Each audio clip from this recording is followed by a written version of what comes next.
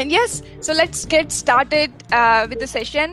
The session is about Webdriver connector for Botium, and she's going to talk about is it a tool for testing conversational UI, or like how about it? So over to Shama. Stage is yours.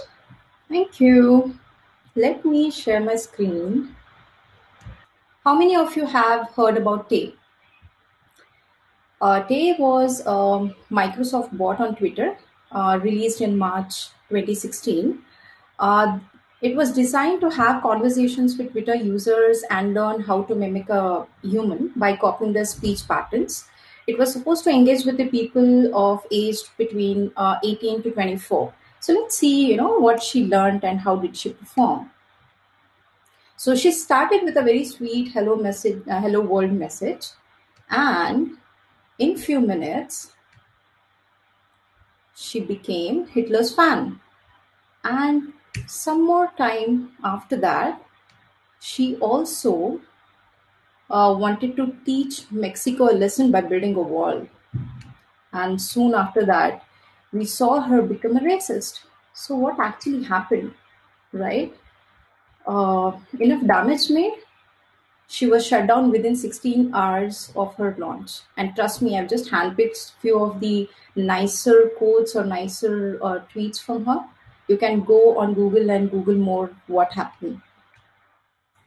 So next, we'll see a CNN news bot designed to give you updates, news updates, right? So it does not seem to be unsubscribing a user. The user requested to unsubscribe. It said, yes, I did. But the next day, continued to send in the alerts. So what did it fail? Bot did not understand? No, it did understand, right? It said I unsubscribed you. But maybe some integration failures there in the backend. Another example, Poncho. So this was designed to provide an info on weather for giving weather information for a particular location. So does it perform well? And it does not. In the first half, it did not understand what umbrella means.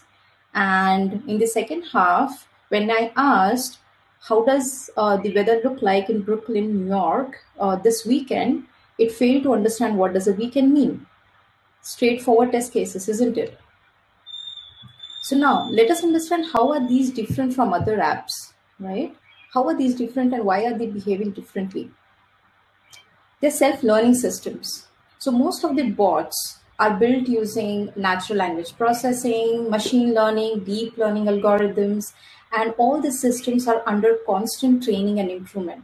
So the tests that you're going to write today with expected outcome may change in next run. So having a non-deterministic component in the system under test will make the software testing really useless. As soon as you're not able to tell the failure, the reason for the failure is a defect or as an improvement, right? And when using a bot, either it is a voice bot or it is a text interface, a chat bot, there is no interaction barrier for users as compared to any other traditional web or mobile app.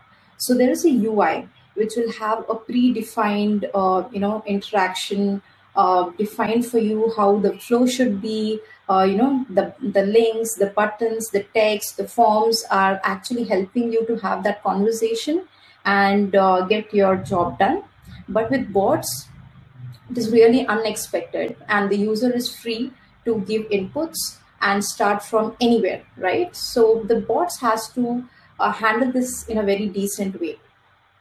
Plus, also the non-deterministic user interactions like human language, unique way of texting, emojis, pics. Even today we have apps where you can have a personalized emojis. You can create a personalized emojis, right?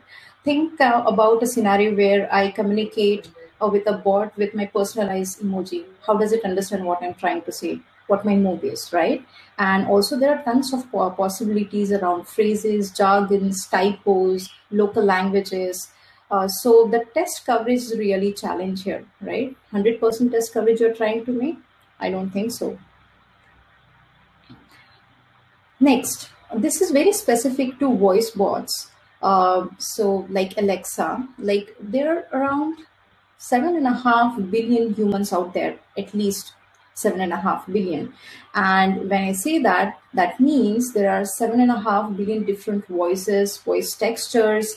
And for a UI, if you compare, it doesn't matter who is filling in the form, who is giving the input, or who is calling that API, who is clicking on that button. But for a voice bot, it does matter what voice is in action.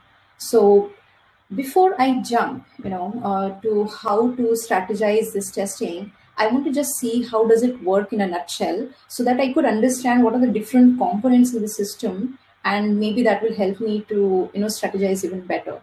So let's have a look. So this is, in a nutshell, a very high level of abstract architecture that any bot would have. Okay, so there will be a user input. It may come through any of the platform, either it is voice or text. In case of voice, speech to text libraries are used to convert the voice to text, and we are really heavily dependent on them. And once the input is received, it is given to the NLP layer, and NLP layer processes the input, and may in turn talk to the databases, the internal APIs, the external APIs, and so on. Right now, what does this NLP layer do? With NLP, bot is just finding a way to convert user speech or text to a structured data, okay, which is then utilized to choose a relevant answer. How should I respond, and what is the user's intent? In terms of this, it tokenizes, that is, it is breaking all the inputs into series of words, and each piece of this is representing a different value in the application. The next it does is it does the sentiment analysis.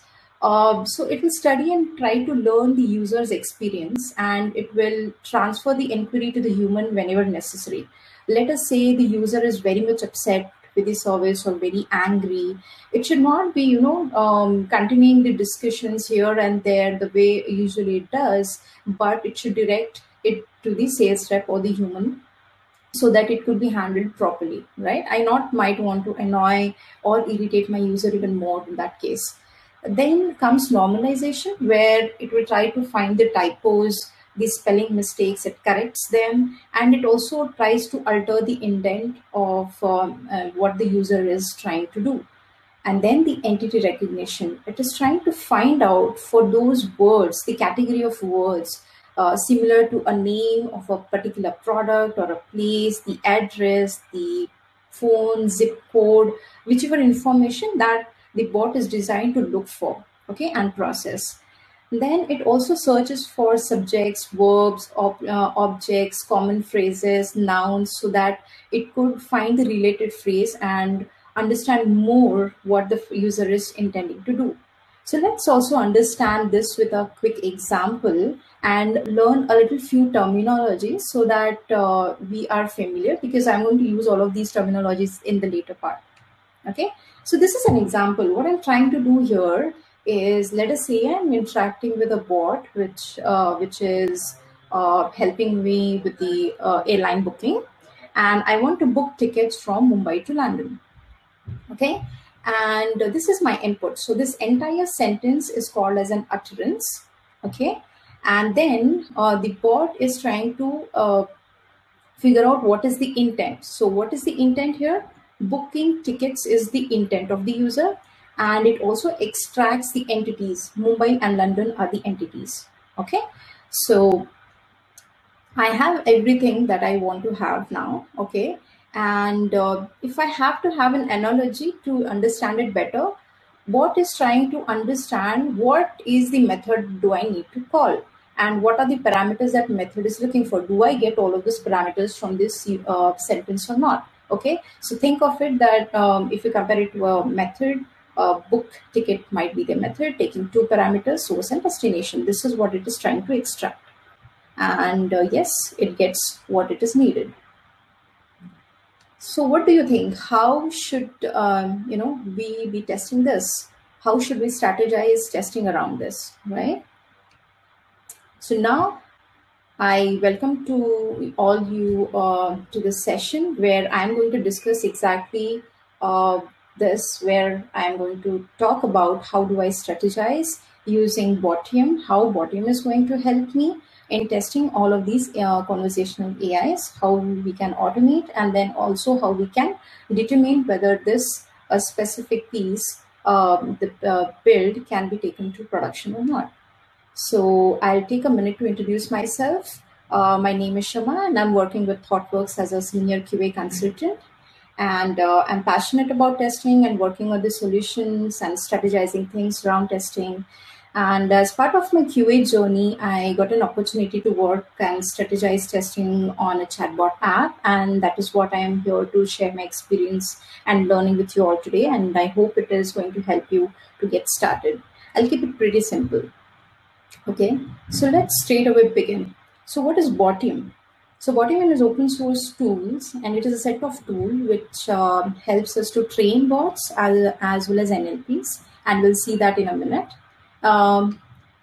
Here, this is a nutshell where we see the components of Botium. There is Botium core. Botium core specifically have helps you with connecting to platforms like where is your bot available, whether it is Skype, Slack, Telegram, Web, WhatsApp. Okay, these are all platforms it supports. It has connectors to help with various NLP engines like DialogFlow, IBM Watson, Microsoft Fluid, and so on. There are tons of them. And then it also has a CLI, which is, we call it as Botium CLI. It is a command line tool to work with all the components that I just mentioned and to run, test, and generate reports. It also has various test runners like Mocha, Jasmine, Jest, and so on. It also has a UI component where you can exactly do the same thing that we are doing with writing scripts and running it from the terminal and CLI. You can do the same thing on UI component. It is called as Botium Box. We will see that in a minute. And here is where I'm going to do a demo. Yes, so this is my directory where I have all my test cases, okay, and I'm quickly going to use Botium CLI and run. Mocha is just a test runner which is going to help me to run and generate the reports. Let's start running, and in this case I'm running it on Chrome, and let me tell you, this is not going to pop up any browser. It is going to run on the headless mode. If you see, the first test case has already started. What was the first test case? It was about the account balance check. Okay, we will see that in a minute, what I'm doing. I'm sure everyone is confused, have no clue what exactly I'm doing, but we'll have a look in a minute, okay? So while this is, running a couple of tests for me, I'll quickly show you which I already ran, and I have certain reports, okay? So these are the tons of test cases that I ran, and I see 2 test cases are failing. If I look at the first, it says transfer money to savings account regression failed, and bot response, the user says $500 to be transferred to my saving account, and expected to match was all right. So your transferring amount, that is $500, it will be replaced from your account. The account number was replaced from an account to, is that right? But it failed. It says that was what it was expected, but the bot says, sure, transfer from which account? So it does not have the account information. So something went wrong. We'll have to see why did that happen, right? The second test case fails where the user is trying to get a picture and the bot did not understand it and it responded something else, and the user was expecting something else. All the other test cases seem to be passing. Okay, so what happened? Okay, confused? Not sure what I did? No problem. We'll just deep dive into everything that I did, and let's see what I ran, how did it work, and how we can achieve this with any of the bot, right? So how does the setup look like? It is a Node application, so you have to have Node installed on your machine. And then once you have Node, you have to install Botium CLI, and this is the command you can see on the screen. Then you do Botium CLI init. This is going to initialize the project, and it is going to add two files. One is botium.json, and then the second one is the convo file. And then the third line is going to run your test cases that you have written, and it is going to display beautiful reports for you, which you can use it to analyze further. But then let's have a look at what are the configuration files doing. What is this botium.json file and what is its importance? So if I have to compare it, it is like, if I have to run my test cases on a particular browser using Selenium, or APM if I have to run it on a particular device, I need to give capabilities, and based on the capabilities is what it understands where should it connect to and where the text needs to be executed on, right? The similar way, botium.json file, I am going to describe in what context a bot runs, where should it run, what bot it should connect, and how it should connect, what is the platform that I want to run it on. Okay, and the next set of files are convo files. These are your test cases. So let's then see how do I write these test cases. Okay, I can write test cases in simple text notepad. Okay, I don't need any IDE or anything to do that.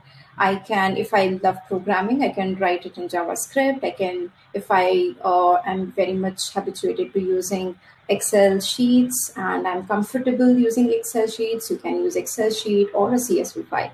So let's see how a text, how does a test case look like? Before this example, I'll also show you quickly. These are my, just an example of a Botium file. So if you see, this is capabilities. These are just your desired capabilities. Project name, container mode, DialogFlow project ID, client email, private key, user use intent, right? So where do I get this information from? You can, you can check with your developers. They can help you with this project ID, client email, and private keys. If not, I am going to add a link to my references where you can refer to that link and see how exactly you can capture these details for your DialogFlow agent. Okay, and I will also share how do I write a test case. So this is a sample test case where I'm just greeting my bot. Okay, the first line is the name of the file. You see, this is just a text file. On Notepad, I have written this. And the second line is describing what is this test case name. TC01 greeting. This is just a test case name. Okay, and this will help you in reporting. Line number 3, hash me. And then line number 4 is hi. So everything that is followed after hash me is an input given to the bot. Okay, so this is the user's input. And then all the sentences or all the utterances, now that we know the terminologies, followed by hash bot is going to be what you're expecting out of the bot. Okay, so in this test case, the user says hi and expected to hear back from bot, hello, good morning, how can I help you? Okay, so just give it a thought. If I run this test case on my CI/CD pipeline for every build, will this test case pass every time? Hopefully not, because if I run the build in the morning, it is going to say good morning, and in the afternoon, I might want to hear good afternoon, evening, and so on, right? So this text is going to fail, and my test case would be marked as failed, but that is not the failure, right? How can I fix this? So in this case, what I'll do, I'll use something called as an utterance file, and I can put all my utterances, okay, in that file and use that utterance file as an input from the user as well as for the bot. Okay, what this does is every single utterance that is placed in the file will be replaced. Okay, and same goes with the bot. In this case, there are 3 inputs in my hello utterance file: hello, hi, and hey dude. and the expectation is still hello, good morning, how can I help you, right? What is this doing is, if I have to compare and give the analogy with Selenium, these are my data sets, and this is how I can parameterize a test case. I have three different test inputs, and I want to run the same test case with three different inputs. So these are three test cases. And expectation, these, you can think this line from bot as an assertion. So this is completely a hard assertion. Okay, how can I even fix this more? I'll show you an example. I have an example of a payment due date input. This is an utterance file, and the bot also has an utterance file. What input shows, okay, these are different utterances I want to use. Payment due date input is the name of the file. The line number 2 says, when is my payment due on my card? When is the payment due? Check due date for the payment on my card, and all of these utterances. I can place all of these utterances, and in the expected output is what I can list on all the expected output. I can just put another. I can say it is okay. So what my bot does is it says, okay, fine. For line number 2, this is my input. Run this test case. User gives this input. When is the payment due on my card? And it looks for any of the matching responses from this file. So that way I can give all the various kind of different responses my bot can give. Okay, clear?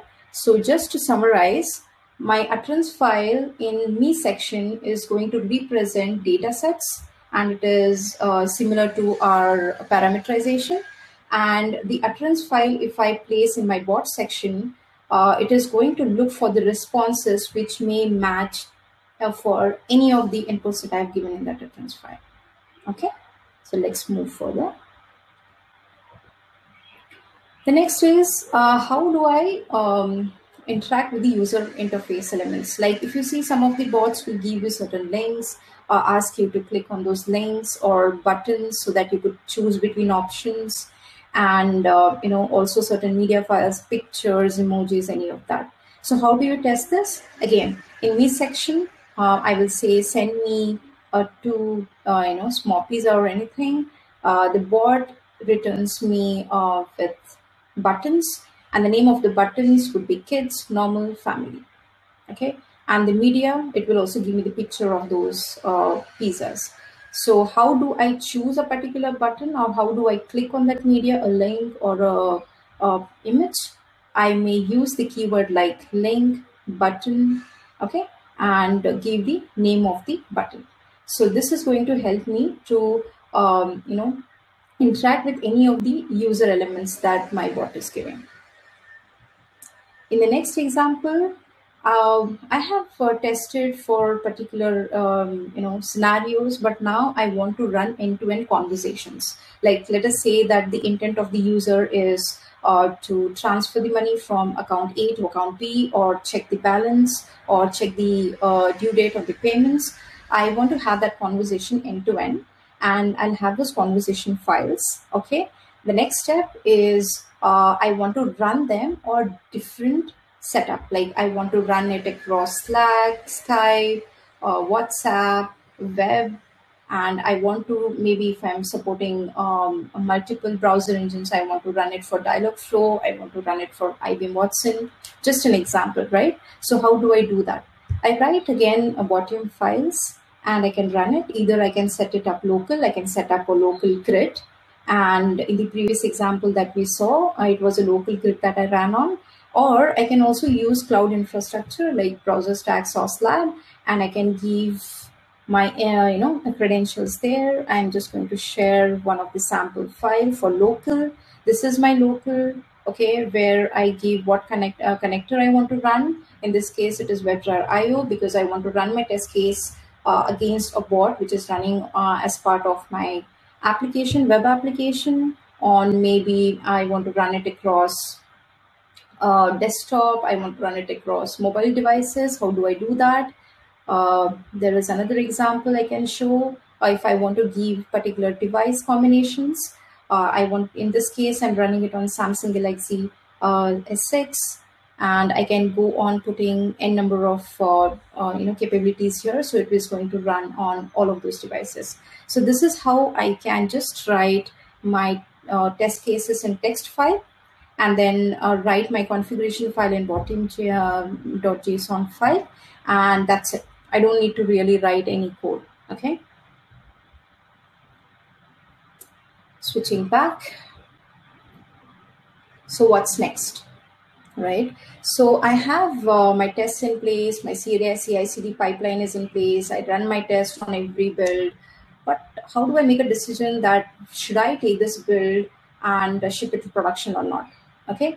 I'll have to, I'll have to also consider the models are self-learning, okay, because of which the test cases that I'm running may fail for various reasons. So I should have a good check in place, and I should have a way where I can still analyze my test case and determine whether this is an improvement or this is an actual failure, right? And how do I validate these failures?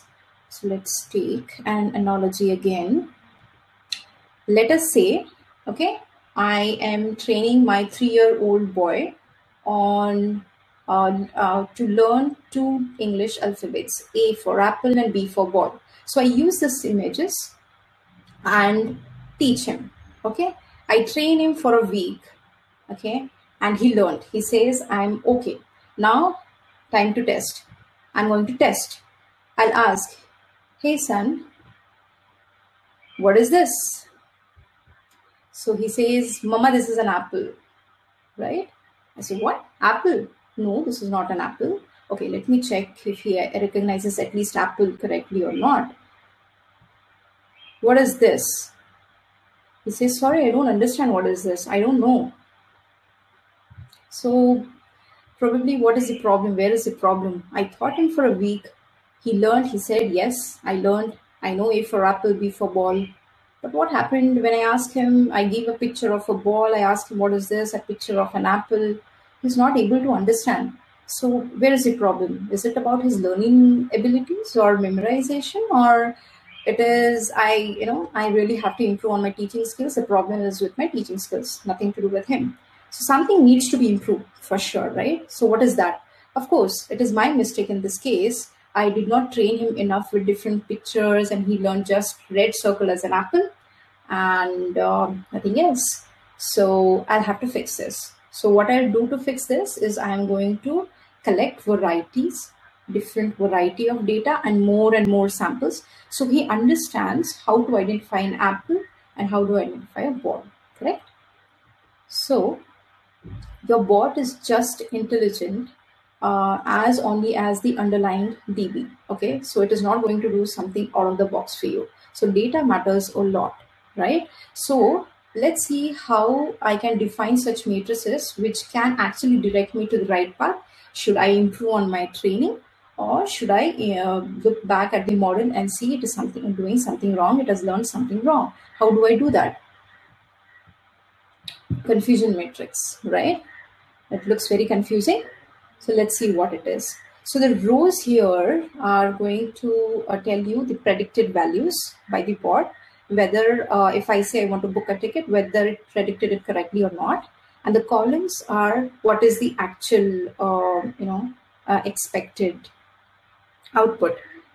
Book ticket should say the intent is booking tickets, right? Not hello, right? So these, if you see, it is something like true positives, false positives, true negatives. Quickly I'll run through. It might be confusing in the moment, but it is just going to classify, correct and incorrect predictions, and also tell me what are the error types. It will tell me if the true positives is going to tell me whether it was predicted correctly, and true negatives is going to tell me it predicted correctly as not booking it, and then false positive is going to tell me it incorrectly identified something as a booking ticket intent, and false negatives is predicting it incorrectly as not booking. So we'll see an example. It is pretty confusing, I know, because even I took a lot of time when I was learning these things. And these are a couple of more matrices that we actually calculate based on the confusion matrix. So the first is I'll get the confusion matrix. I'll look at the confusion matrix. How does it look like? And then the next is we are going to look at these matrices. Accuracy is just going to tell me out of all the classes how many were predicted correctly. Precision, out of all the positive classes how many were correctly identified. Recall is just going to tell me out of all positive classes how much did we predict correctly, and it should be as much as high as possible. There's a slight difference in all of these if you see the formula here, and F measure is going to help me with recall and the precision at the same time, giving the harmonic mean instead of the arithmetic means. But don't worry, you do not have to sit and calculate all of this. We'll see how can be this done, and we'll also see a small example. Okay, I've collected certain runs, and I have collected a good, nicely looking results and also ugly looking results. Let's see. And this is going to be continuous process for you, every build, just the way you do the build sign off and look at various matrices even today. Okay, so let's quickly jump and see something. Okay, here I go. Okay, so this is Botium box that I was talking about, the UI component. I just wanted to make sure that we have a UI where we can visualize things. So for this demo, I'm using Botium box. You could see everything that we did, the Botium.json file that we wrote. I don't need to do that. I can simply, generate those files and drop in here. We can connect through chatbots, any of the bot technologies. It has a lot of bot technologies. Let me show you quickly. You might be wondering if it only has samples. No, it is supporting your Alexa, DialogFlow, BotPress, Rasa, IBM Watson, and so on. So you can choose between them. You can set all your device live, what all devices you want to run it against. You can go to settings and also connect to your providers. Okay, and you can write all the test cases and save your test cases here in text format. You can also connect to Git and pull your test cases, and you can view all the results here. So yesterday I was running a couple of samples, and let us first see a very good sample. Okay, how does actually confusion matrix look like? Let us see this example. Okay, I'll explain you. So if you remember, the rows are going to tell me what it predicted, and the columns what it was supposed to predict. Okay, so these are the intents, like ask time. Okay, ask time had 43 intents in my test, and it correctly identified all of the 43 against ask time only. Okay, so if you see any confusion matrix as this diagonal thing and everything green, that means the model has predicted all your intents accurately. There is no fouls. Okay, and if you look at these banking account balance check, there were 23 utterances, and all the 23 utterances were found and identified, predicted correctly by the model. So this is all good. Okay, I can also see the numbers that we were talking about here. See, the F1 score, precision, recall, accuracy, everything is fine. Okay, it's all 1, right? So nothing looks bad here. My confusion matrix look good. My matrices look good, and I want to also see, are there any risks? So yes, this is something in red. Shama, Sure. Yeah, sure, Pooja. And if I want to quickly click on one and go and see what are these. So these are my intents, these are my prediction confidence, and I recommend that you should have at least 15 to 20 utterances for each intent you're trying to test, so that it would give you better results in terms of training. So you can have a look on all of these and take a call. Do you want to improve upon training or not? And now let us see a really ugly results. I want to show that as well. How does it look like? Because that is what is more important to understand. Here is the confusion matrix. You see these outliers? So what does it mean? How do I read this? So banking account earning check. Okay. So there were 15 intents, 13 were identified correctly, but then there was one intent which was incorrectly identified as part of banking account balance check. And there was another, utterance identified incorrectly as ask what's possible. So something went wrong here. We might want to look at the training data. That means I'll have to work on my data and also look at my accuracy and predictions. How does it look like? I go to this section and I look at these. These are pretty low. F1 score is pretty low. Recall accuracy is pretty low. So that means I really have to work on my model. Okay. So this was just an example. After this, I just want to summarize what all we've learned. We will have to do manual testing for sure. When I say manual testing, test case writing is what is important. And how do we write test cases to make sure I cover all the parts? We'll have to write test cases around different 7 categories. Personality, does it have a name? Does it introduce itself and tells the user about its capabilities, and so that the user knows what and how can be interacted with the bot. Intelligence, how does it handle multi-level or multi-step conversations? Because if you remember, I do not have a UI. I can give my source first, the dates later, the number of tickets, multi-level, multi-step conversations. Also, the addresses can be pin code I can give first, and then I can tell my area, then I'll tell my building name and so on. How does the bot understand this? Write the test cases around. Error management, if the bot is not designed to do something, if I go and ask Poncho about give me the movie ratings for a particular movie, it does not understand because it is not designed to do that. How does it handle it gracefully? And understanding different utterances, emojis, media, so you'll have to have a bunch of test cases on that side. Also, you'll have to test speed and accuracy. Accuracy matters a lot. Remember that Selenium has 2 different meanings based on the context, right?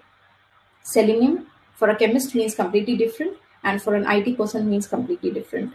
So in context, it has to understand what I'm talking about.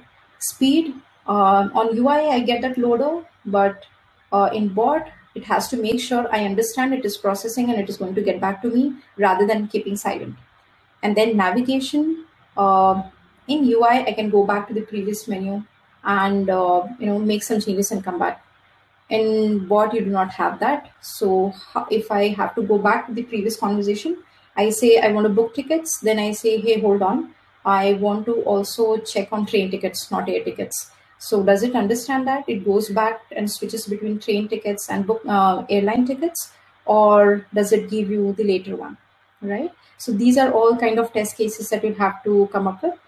You can also have a lot of data sets readily available, so that you could use those data sets for banking, retail, healthcare, and so on, and utilize that in your testing strategies and write more specific tests across your application, and the use cases that you have very specific to your application as well.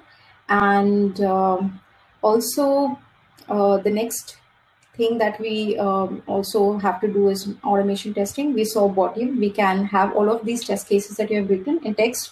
You can use the same test cases and put it on Botium. It runs seamlessly. We saw that. And the next step is doing the analysis of the matrices. We saw that as well. What are the actual matrices that I need to capture, and how can I do the decision making? And then the last thing is crowd testing. Crowd testing is important to actually, help you with handpicking people with different age, gender, profession, just to make sure that you collect a variety of ways so that you could see how your bot is performing, and you could get real-time data as well, and more utterances for your training, and that you can use for your bot. And also it will cover different markets and locations, so that is an added advantage. And do not forget your roots. API testing, performance testing, security testing, database testing, and all of the testing that we are doing today, it still applies for all the bots. It is just about there is an NLP sitting in between, but it is still interacting with various endpoints, services, databases, and whatnot. So make sure you also have these test cases. If you remember the CNN bot, right? It did its job, it understood, it's all good, but somewhere in the back end, the integration must have failed to process that, and that's the reason it is still giving you the alerts. So I'll just stop here and I'm done. I hope it was helpful for you people. You can get started with testing any of the NLPs if you have it in your projects.